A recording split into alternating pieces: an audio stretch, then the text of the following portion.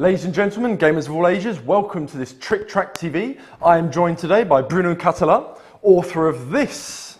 Now it says Fourberies, but that is the French title. The English name of this game will be Histrio. Histrio, because? Because in Latin that means comedian. There we go. Yeah. Now this is a game by yourself and Christian Martinez. Yes. Did I get that wrong? And illustrated by Jeremy Fleuret. Ouais. Up and coming new graphic designer. This is going to be coming out... Published by Bombix. Published by Bombix, distributed by Asmodee. Exactly. As per usual. Yeah. And this will be coming out... End of February. Okay. For the French Festival de Cannes, from, Indeed. which is probably the biggest fair we have in France. It is, I think it is. Yeah. Idea of a price range? 40 euro. 40, and for 2 to 4 players and 40 minutes. 2 to 5. 2 to 5 players. Yes. And 40 minutes long. Yes, exactly. Perfect. Well, I'll put this away now that we're done with it. Now, just before we do get started, this is a prototype version. Exactly. So there's a couple of things that we'll show you that aren't, as we know they're not going to be like that in the game, concerning the coins, the meeples, that sort of thing you'll see is drastically different from what will arrive. But to give you guys an idea of what the gameplay will be, yes, we're here today. But maybe we can begin with that. Of course. For example, here we will play with these coins. Like cardboard counters.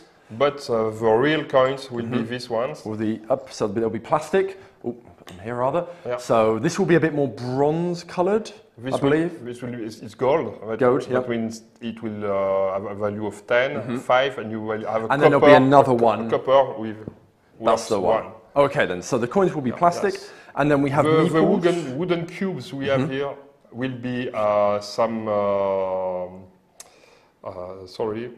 caravels. Yep. Didn't you say airships before? Yes, exactly. Yes, that's the one. And maybe we have. I don't know if Nod has some images. I think of the airships. I think you have. But les dirigeables, comme on les appelle exactly. as we call them in French. I don't know if he's got them up. And same with the. Oh, there we go. And these meeples will be this kind of minifigs you have on your screen now. And this, and that, there you go, the airships. Okay. These will be about what 25, I think. 25 millimeters tall. So quite substantial, and you've got quite a few of them for each player. Exactly. There we go then. Okay, so like we said, prototype. The cards aren't professional quality, etc. So do bear that in mind. But without further ado, let's get into the game. Yeah. So talk about this thing first, because this I think is the centerpiece. I want to say. This is the theater. The theater, the 3D theater. There you go. And this theater here is. Look at that. Yeah. And here you have this thing, which represents the mood of the king. Does the king want a tragedy, a comedy, or a tragedy? Which I think is this side here as well. Exactly. And depending on what he wants, you will flip the screen. Okay. And you will be able to send some of your meeple there to prepare the final spectacle. Gotcha. Okay. So at the beginning of the game, first we flip one coin, and depending on the side, you will know if the king prefers yet a comedy or a tragedy. For example, here it's a tragedy, so I place the lion on one side. I'm not sure if we can see it properly, but in value 1. So he will prefer a tragedy, but it's not so sure. Yeah, yet. not by much. Yeah. He can be. And during the game, we will travel from city to city with this deck of cards, with our ships, okay, and to recreate some specific tragedians or comedians or saltimbanques. It's okay, the word? Yes, actors. Actors, okay. Or to get money, extra.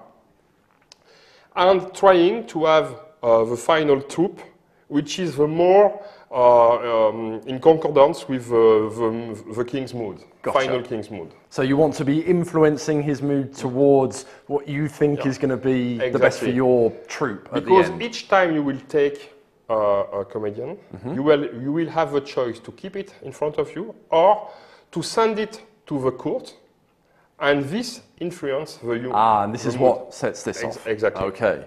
Okay. You see. Yep. This is the main concept. We will do that for 2 seasons. A season means all the deck. Right, okay. When the deck is empty, the first season... So you get loads of... there's some different cards. Yeah. There we go. There's loads of... Well, you see a lot of them on the table at the moment. Exactly. There's some other ones for you. And at the end of the season, we will first check what is the final mood of a king.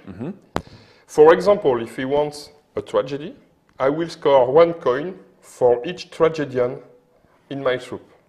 Then I will look if my total value of tragedy is highest than the total value of comedy in my troop. If it's the case, as I win 3 more coins at the first season or 5 at the second season, and if I have the biggest comedy or the biggest tragedy, sorry, I will score twice this amount. So this is really important to understand how to score at the end. And that's it. So now I will explain how to play. Okay. Do coins have a monetary value in the game, or are they victory points? Both. Thing? Ah, okay. Both. So each of us begins with 3 at the beginning. Okay. Okay.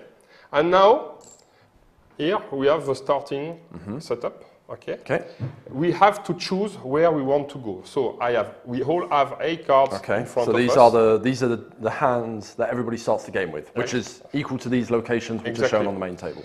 Okay. We choose at the same time 1 location, and we flip them. Imagine he played the 7, for example. Okay. Do that. And this is an interesting situation because he goes on the city number 4, Birdie Gala. Okay. We both go on city number 5. Chosen totally at random. Okay. And he goes on 7. City number 7. Then we solve all the location from the 1 to the 8. Okay. For example, here he is alone. So he places his token there. And now he makes the specific action which is here. That means that with a 1, he takes back all his chips and cards. That means that he will have a better choice. I see. And now he has the choice to keep that card in front of him or to discard it to influence the king's mood. Okay. Okay. We are together at the same place. Our chips go there. We don't take that card. Okay. She's just discarded. Right. With no effect because it's a card with special ability. Okay. If it was a comedian or a tragedian, it will have influenced the king's mood. I see. No matter automatically. What. Okay. Okay. So this is discarded, and we have a counterpart, a positive counterpart. We both draw a secret mission card. Secret missions. Okay. And we can look at them, and this allows us a specific way to get money at the end of the season. Okay, right. But here the cards are in French. Gotcha. I'm sorry. Well, mine one's the governor.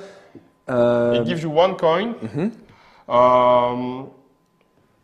depending on the final value of the king's mood. Ah, right. So if it's 5 either side, exactly, you get 5 coins. Exactly. Okay, that makes sense. Oh yeah, that is a good way. Okay. And your one you got was? The Grand Chamberlain. He's given 5 coins if I have only actors of value 4 or 5 in my troop. Ah, okay. Fair play. But this is secret. Right, you don't show these to anybody. I can play only 1 at the end of each season, but the one I played at the end of the first season, I keep it for my second season.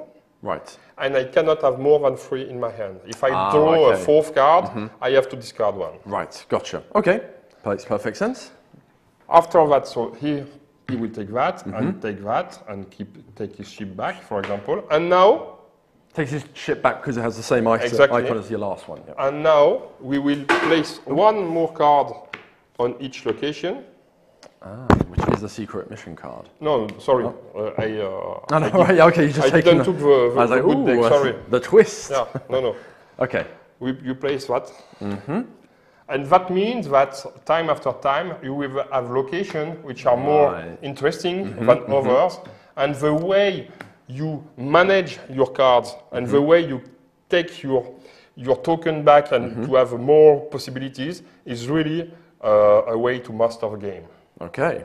And that's it. We go that We will make the deck 2 times, and at the end, the richest wins. So we'll have, by the end of a season, we'll have Influence the King. Yeah. We'll have a reserve of coins, Yeah. doesn't matter how much. Do you actually spend coins during this turn? During the game, you will spend coins. When you recruit a 5, you must pay 1. That's for what example. that symbol means. Okay. And when someone takes a comedian or tragedian with a value of 2, for example, you steal 1 card, 1 coin to an opponent. For example. One thing I didn't explain, sorry, which is really important. When someone recruits a comedian or tragedian of a value of 3, you send, in French, the word is a régisseur. Producer? A producer, maybe, to the theater. You place it there. And you immediately score as many coins as the number of tokens on the theater. For example, the first one gives you 1 coin, and never mind the color. I see, okay. If there is still 3, you take yours and you take 4 coins. Okay? But when the humors of a king changes, if it was red and it becomes yellow, for example, tragedy to comedy, or it's the opposite for comedy to tragedy, you flip that and fun. You expose this one. That's fun. Okay. I like that. Okay, so you have your coins, you'll have your actors, whether they be comedians or tragedians. Yep.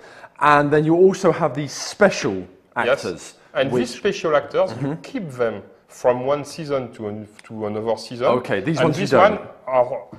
Are discarded. Gotcha. Okay, right. So you build it up from season to season. You don't have to carry over the same strategy through both seasons. Exactly. Okay. And then is there a big event at the end of both seasons? No. Okay. It's just we verify the mood of a king and then we score depending of our troop, if it's okay for what the king wants or not. Okay, and that gives us coins, and coins are the victory points in the day. Okay then. Anything else we've missed out? I suppose there's a lot of variety on the different powers the different actors can have. But apart from that, we've done the missions, we've done, I think we've done everything. Yeah. So that was the basic explanation, for Histrio. So a game by yourself. Yes, and Christian Martinez. There we go, Christian Martinez, illustrated by Jérémy Fleury.